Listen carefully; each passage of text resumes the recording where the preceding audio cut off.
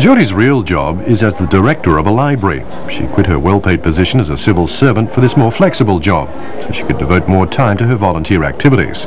She enjoys this work since it gives her a chance to speak with young people.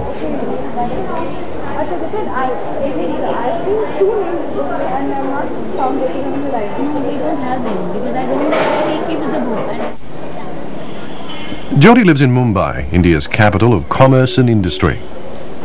The economic growth in recent years has led to some liberalisation. Now about 20% of the women in Mumbai are educated and hold jobs, but that's still half the level of men. The government makes only a half-hearted effort to tackle women's issues. Laws on dowries and female discrimination have been enacted, thanks to citizens groups such as Jyoti's. But there's no real regulation or supervision, and mostly the problems remain unsolved. Jyoti is trying to set up more counselling centres to help more women. At present, there are just 13 of them scattered across India. Every day, women who are suffering from domestic violence and other problems make their way in desperation to the centres. 6 days a week, there are trained staff and volunteer lawyers on hand to offer them advice. Huh?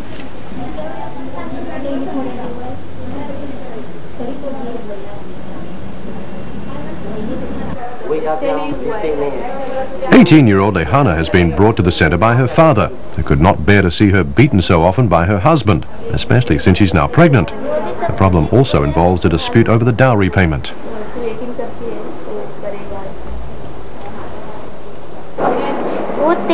My mother-in-law poured hot oil over me, and my entire face was badly burned.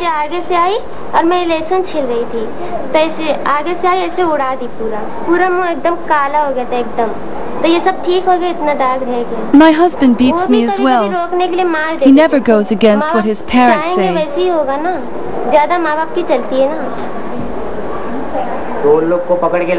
I went to the police, but they just reprimanded the husband's family and sent them home.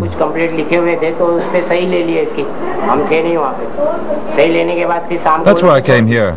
The people here promised they would help us.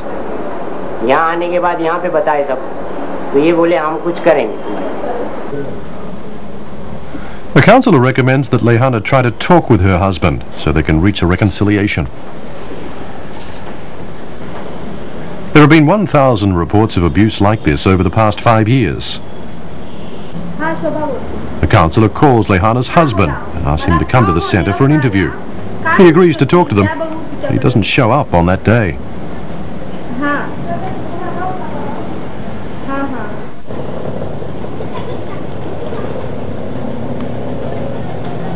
Jyoti rarely gets home before 10 at night.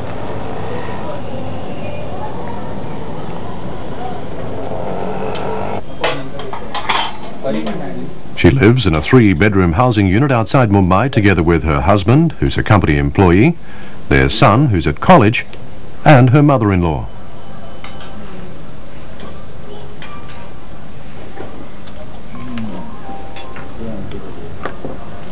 Jyoti has the support of all her family. Her husband and son even help with housework, which is very unusual for an Indian family.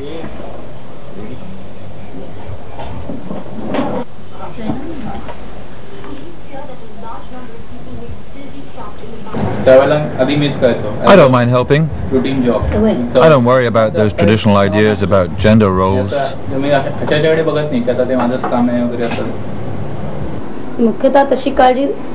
My family is so supportive that I'm free to focus on my own activities. I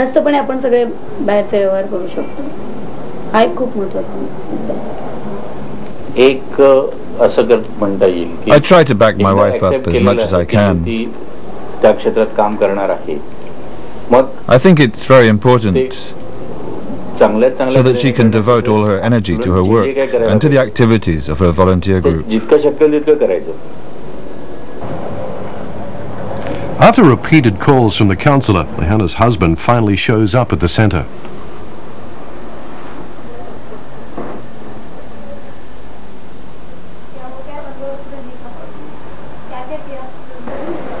I swear to God I will never let my wife suffer again.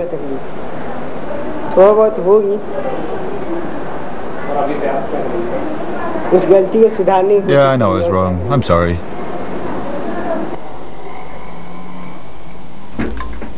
It looks promising. About 3 days later, the husband still hasn't appeared for the reconciliation procedures.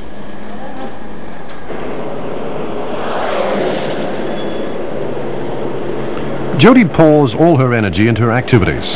Today, her troupe is performing out in the country. To save money, the troupe takes the local bus.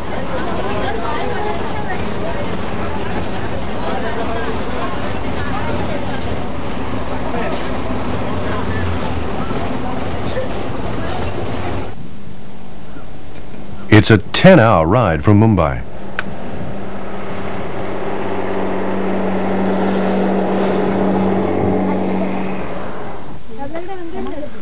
After walking for another hour, the troupe finally arrives at a farming village deep in the mountains. It's a grassroots approach, but the performances are often most effective in remote places like this.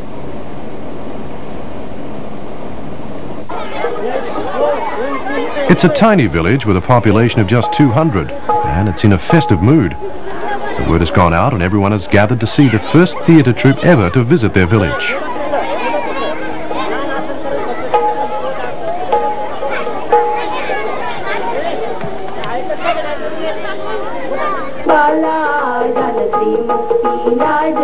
The performance is titled, "Oh No, It's a Girl." A woman is pregnant, and the mother-in-law makes it clear she doesn't want a granddaughter.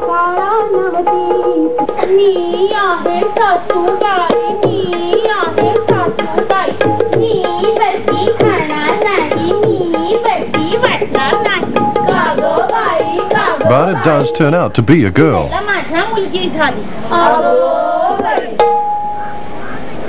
The woman protests that it's not her fault. But her mother-in-law just tells her to shut up. In her song she asks, "What am I going to do? It's a girl. My husband will be angry and my mother-in-law will be furious."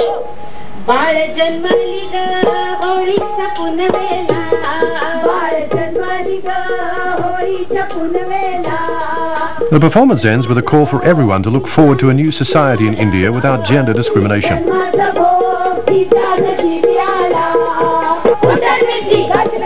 The words of the closing song say, "Hindus, Muslims, Christians, let's all work together. You're not alone. Let's break free from these outdated practices."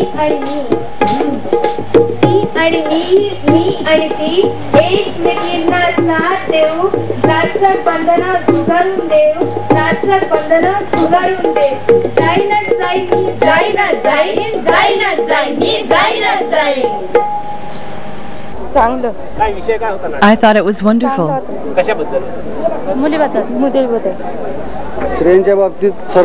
Violence towards women happens all the time, but I think this play will make people think twice about it.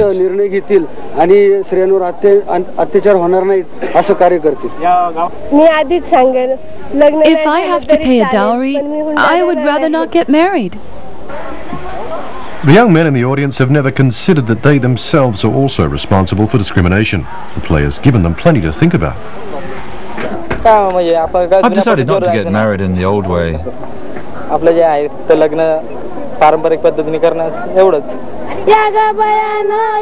One woman is so impressed by the play that she improvises a song. She sings, "No other person is doing the kind of work that Jyoti is doing."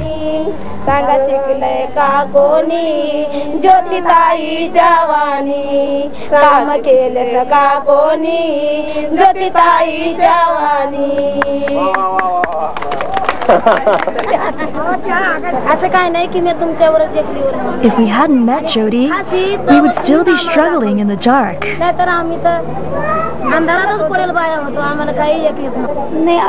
We're approaching the 21st century. It won't be easy to change the practice of discrimination against women because it has such a long history. But if people start to change their way of thinking, society will gradually become better. And that's why we must continue our work. Jyoti is not letting up her efforts to improve the status of India's women, and her message and the passion she brings to it gives them both courage and hope.